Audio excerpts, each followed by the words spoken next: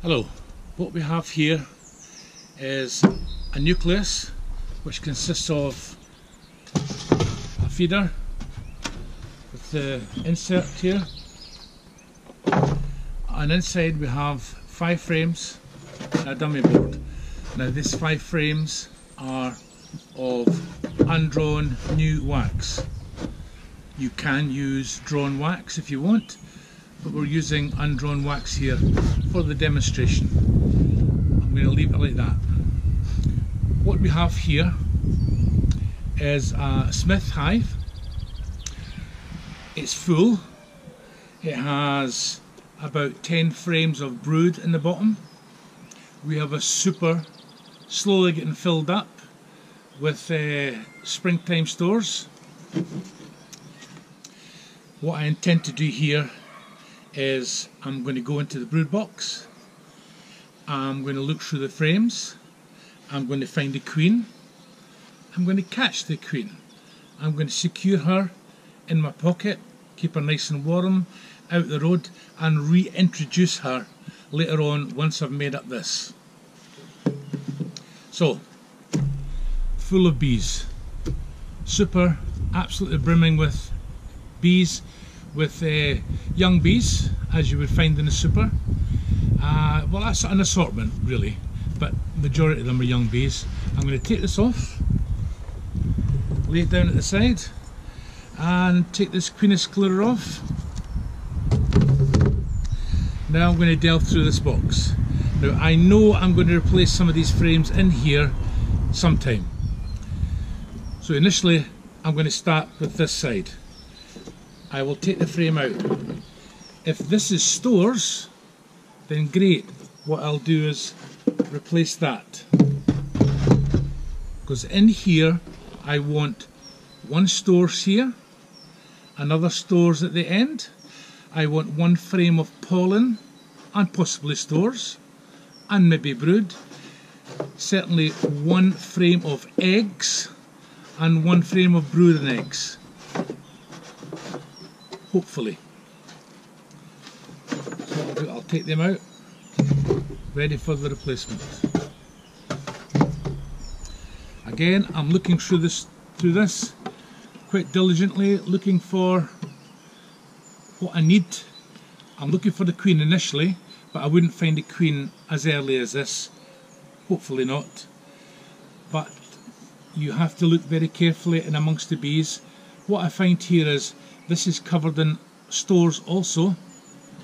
I'm actually going to put that in this section. So I've got my 2 stores here. That's nearly there. Only 3 frames to go in this. I pick the next frame up, check for the queen, no queen.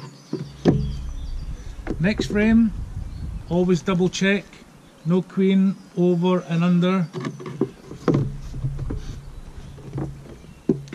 I'm getting near the centre of the brood nest now, and lo and behold, I find the queen.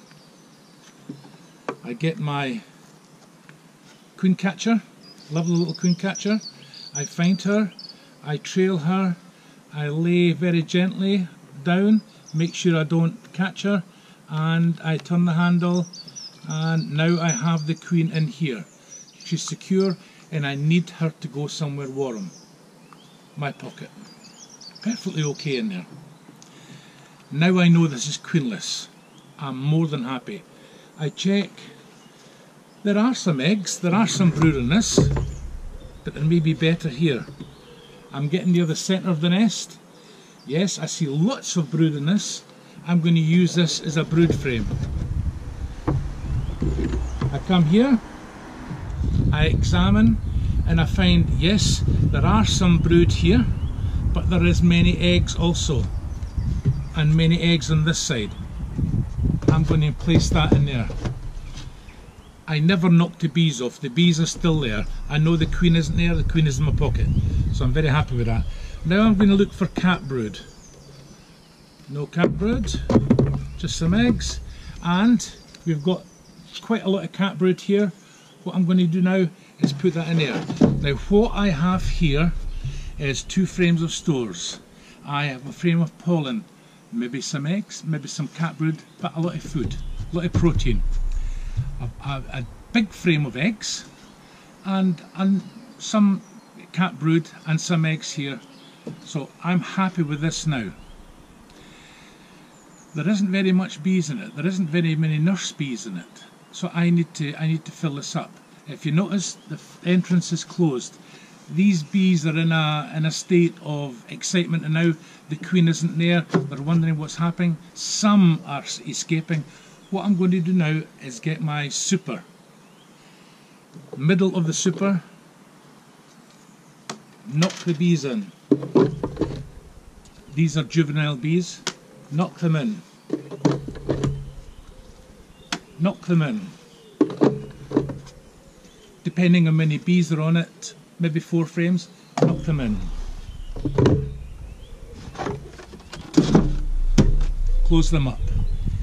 In here now, 2 frames of stores, 1 frame of pollen, and maybe some eggs or larvae. Definitely 1 good frame of eggs, maybe a few larvae and some cat brood, and 1 of cat brood. They're in here, they're contained in here now. The door is shut. That is a nucleus of bees. I would then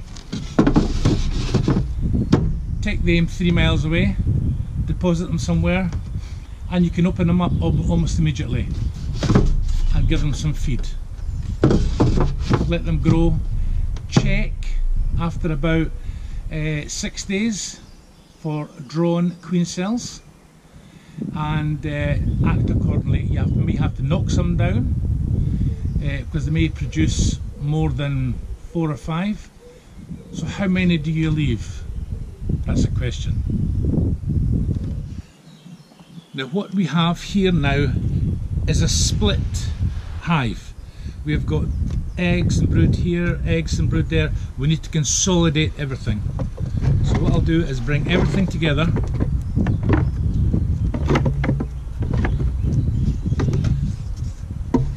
And put my frames in.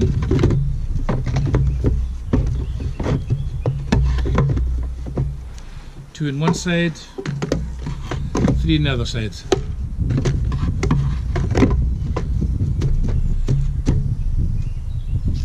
Never forget this. I now have the queen. She's been caged in here successfully, nice and warm. What I will do now is lay her on top of the frames here, over an opening, and open this.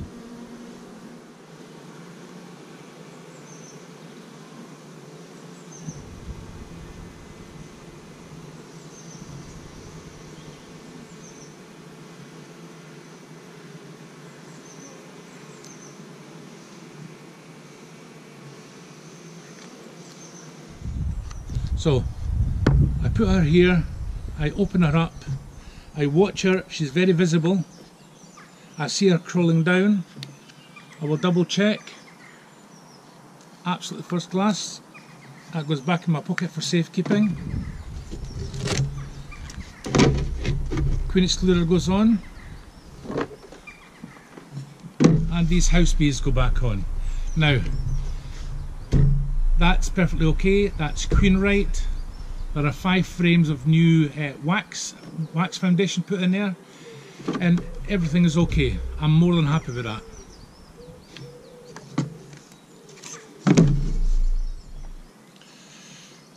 Now when I said you could take this away 3 miles and open it up straight away and let the bees come out, if there are any foragers there, come out. They have not orientated themselves to anywhere. The brood will start hatching. They will orientate themselves to the where you are, where you've placed them in situ, and everything's okay after that. Now, if you've not got somewhere that's 3 miles away, or the use of another apiary where you can take them, what you can do is lift the whole box up. For here, for instance, you can take them, put them in the cottage, somewhere cool, obviously wrap them up, put a notice on it, do not touch.